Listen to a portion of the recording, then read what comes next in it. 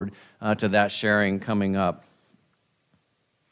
In this you rejoice, even if now for a little while you have had to suffer various trials, so that the genuineness of your faith, being more precious than gold, that though perishable is tested by fire, may be found to result in praise, glory, and honor. How would you compare gold and faith? Gold is precious, but gold is also a metal that is purified in fire. They heat it up until it melts, and they skim off the impurities that are on the top.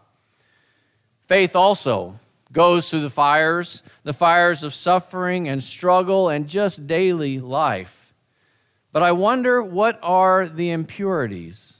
What in our faith is pure gold, and what needs to melt away?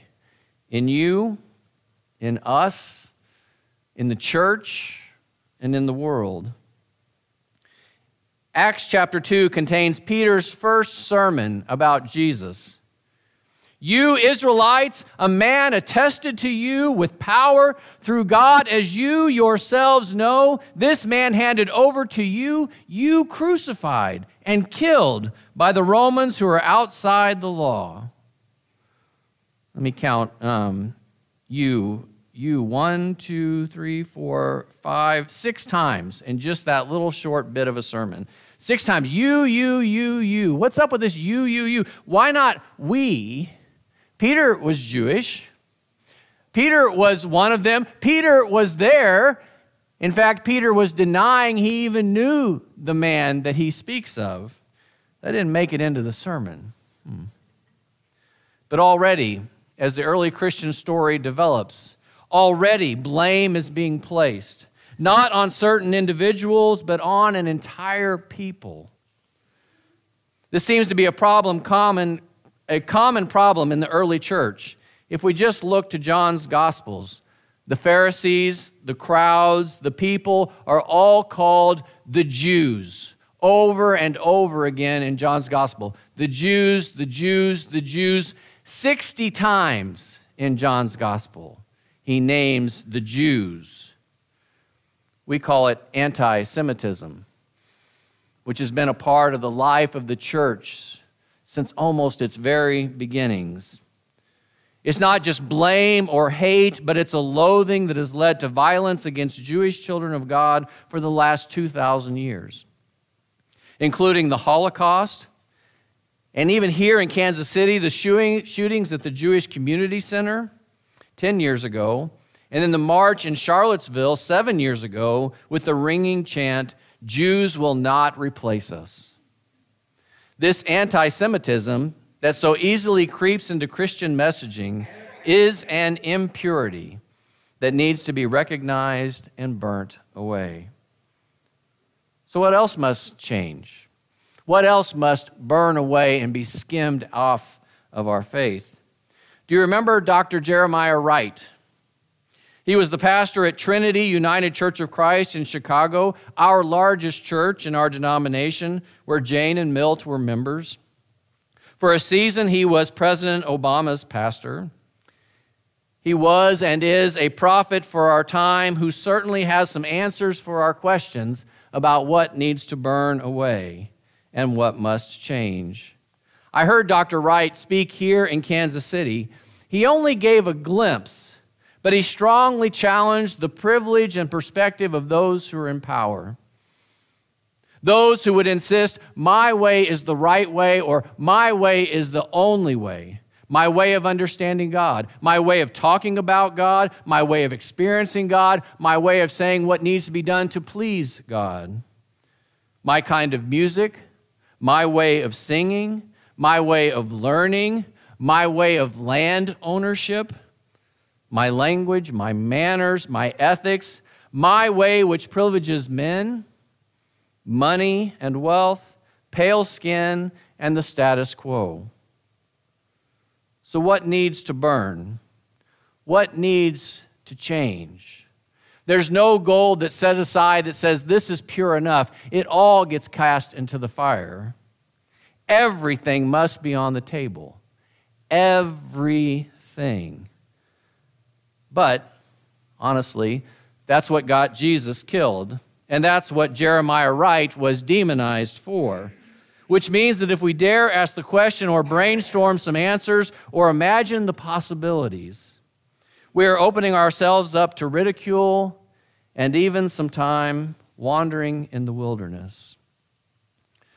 Do you know the story labeled Doubting Thomas in John chapter 20? Thomas is the only disciple who wasn't there in the room when the risen Christ showed up.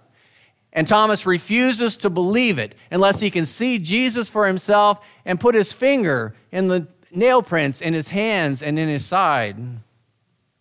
Silly Tommy. But do you also know Thomas in John chapter 11, 9 chapters earlier? Jesus has set his path to Jerusalem following the death of his friend Lazarus. And Thomas is the one who says to his fellow disciples, "Let us go with him that we may die with him." Yes, Thomas was a man of doubt and a man of courage. Honest, fire-tested faith that is often both. We need to find such courage. In a world of doubt and questions, courage to be, prophetic voices of change, diverse communities of love, humans striving for justice. Followers of Jesus who are known as dreamers and weavers of peace.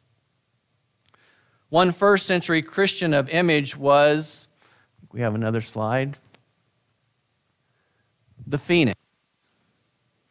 Do you know the phoenix? Do you know the story and the myth of the phoenix? Those of us who are Harry Potter fans, in the very first book, in the very first movie, he finds himself in the headmaster's office, Dumbledore. Dumbledore is off in another room, and all he sees is this frail old bird. And he's looking closer and closer to the bird as the bird begins to shake and then just explodes in this puff of smoke. And then there's just ashes laying there in the bird cage when Dumbledore comes walking in, and Harry's just like, "I didn't touch it. I didn't do anything." And Dumbledore, "Well, it's about time that this bird blah, blah, blah," if you know the story of the phoenix. The legend is that the phoenix grows old, weak, ineffectual, and at that point it will burst into a flame of fire and be reborn out of the ashes. I wonder in what ways the church is old, weak, and ineffectual today. What in the church needs to give way to the fires of Pentecost once again? What in society? What in the church? What in you? And what in me? 1 Peter chapter 1 speaks of Easter joy. Blessed be the God and parent of Jesus Christ, whose great mercy has given us new birth into a living hope. This is our new birthright in Jesus Christ, a golden faith refined by fire with each new generation, which rises from the ashes to once again change the world.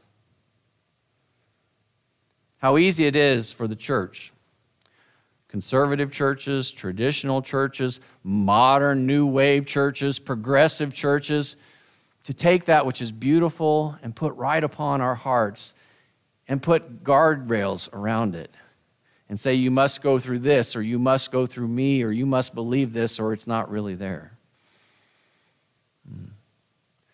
What needs to change?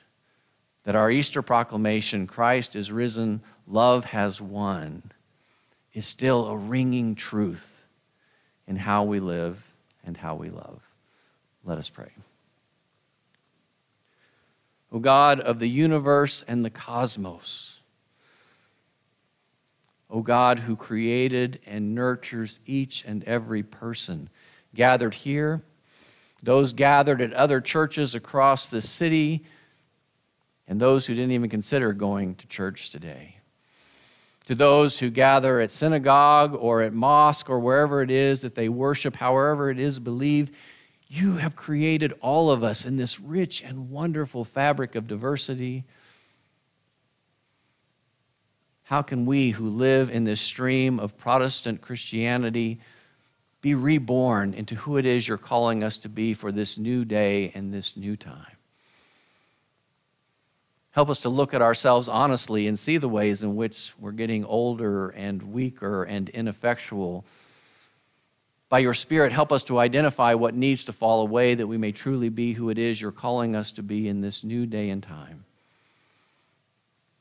As both doubters and people of courage, disciples and followers of Jesus still. It is in his name we pray.